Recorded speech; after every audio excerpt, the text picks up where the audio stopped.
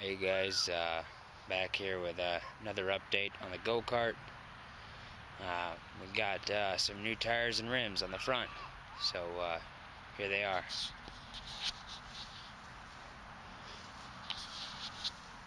Had a few different style tires now. Right now, these are actually my favorite, I'd say. Not all that aggressive, but the knobby tires I definitely did like, but they weren't quite as wide, and they wore down quick on pavement. So definitely good for off-road, but being that this is only driven by the rear two wheels, the front two just pretty much roll and steer. So I really don't need grip up front really all that much except for steering. So I actually took a trip to Northern Tool,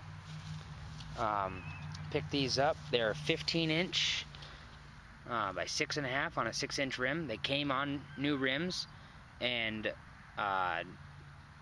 another thing is that we needed new rims because the original rims for this Kart only had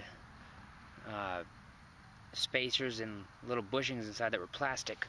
I guess because this is a Yerf dog Kart for little kids, that goes probably pretty slow factory. Now it's almost about a 40-mile-an-hour Kart, full speed, with me and my brother both, or two full-size adults or a full-size adult, and they're a little more weight and a little more speed, so it caused a lot of friction, and the front spindles got really hot, and actually the washers I used to space on the inside from the spindles were actually wearing down because it was metal on metal. So these new rims, I put packed bearings in them, and also our spindles are 5/8 grade 8 bolts. We had custom built, welded, and with these rims and tires, the tie rod ends were actually pretty close to the inside of the tires, so I actually got longer bolts. Original spindles we had previously were 4.5 inches long. These are 6 inches long to work with these wider tires. You can tell they're stanced out a little bit more.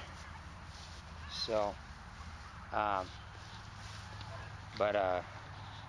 yeah, I actually like them. I took it for a test run earlier, and it actually handles a lot better. I don't know if it's just the wider tire and more contact on the pavement or what, but it grips a lot better. I've adjusted the tie rods now with these, and I guess combination of all those things, it actually turns tighter. I don't know if it's just because it's gripping better now and versus pushing the front tires, but definitely nice.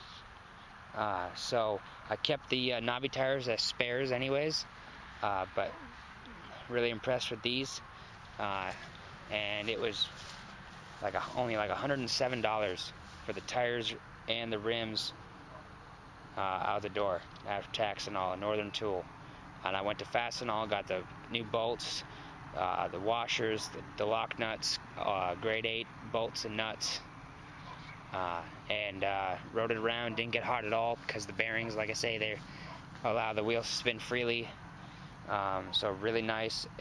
Even just rolling it around the driveway, it rolls so much smoother. So all you guys out there trying to get your front end set up, as far as wheels, definitely go with bearings, packed bearings in the rims. That's the way to go, especially if you're going high speeds, an adult kart versus kid kart.